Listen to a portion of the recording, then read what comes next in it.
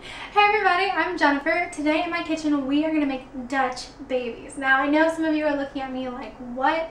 Like, what are you talking about? Like, are we cooking them? What are we doing? Now we are going on a trip to Germany because Dutch babies are just another name for these big, fluffy, gorgeous German pancakes that have tons of nooks and crannies, and you make them in this big cake pan and they're just gorgeous and so good with maple syrup and butter, and oh my god, you guys are going to love them. So let's get started. For these Dutch babies, you're going to need a couple eggs, a little bit of softened butter, all-purpose flour, a little bit of sugar and some salt, and 1/3 of a cup of milk. Now the first thing we're going to do is I've got my baby here, my blender. What I'm going to do is I'm going to add my eggs to my blender. I just put them into a measuring cup. And what I'm going to do is I'm just going to blend these until they're light yellow in color, and that's going to take about 30 seconds. Perfect. Now what I'm going to do is I'm going to add the rest of my ingredients. So I've got a sifter here because we're going to sift our flour into our eggs. This also has the sugar and the salt in there.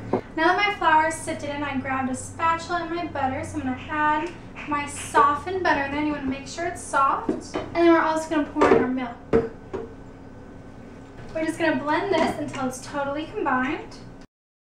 Perfect. All we have to do now is fill and bake. Now I have a 9-inch cake pan here and I just have it greased with some cooking spray. You could also just use some softened butter. Now we're going to pour in our batter. And don't worry if there's a couple spots of butter, that's going to work itself out in the oven. And now that our batter is all prepared and ready to go, it is time for us to go crazy. Now this is the time for you to do your add-ins. You can do fresh berries, strawberries, raspberries, blueberries, and any of those fresh summer berries, some chocolate chips. You can add anything you want in here. I wanted to keep it basic because I wanted to show you guys a very simple recipe on how to make these, and then you can spruce them up however you want. But also because shopping day is tomorrow, and so the pantry is a little bare right now. So I've got my oven preheated to 400 degrees. I'm going to bake this for 20 minutes, and then we're going to lower the temperature to 350 degrees, and we're going to keep baking it until it's nice and cooked all the way through and golden brown. And that's going to be about 7 to 8 minutes. I know it doesn't look like a lot right now, but it's going to puff up and it's going to be beautiful, and I'm going to show you what it looks like when it's done. So our Dutch baby is fully baked, and I just let it cool for a few minutes in the pan before transferring it to a nice large plate. And now what I've got here is I've got this little sifter that I have with powdered sugar in it, and I'm just going to dust the Dutch baby with the powdered sugar. And now it's time to eat. You guys, I'm way too excited to try this. If you guys had smell-o-vision, we'd be totally on the same page right now. Oh my goodness, I'm a little too excited. Okay, it's time to cut into it.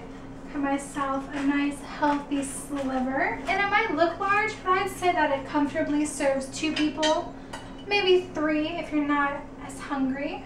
Because if you remember, we really didn't add that much to the batter. There's not much to it. So I'm going to drizzle over some warm maple syrup. Dab of softened butter, maybe another sprinkle of powdered sugar. I think the angels are singing to me right now. Oh my goodness. It's like a big, warm, fluffy pancake. We've got some crispy spots. Ooh, you hear that crunch?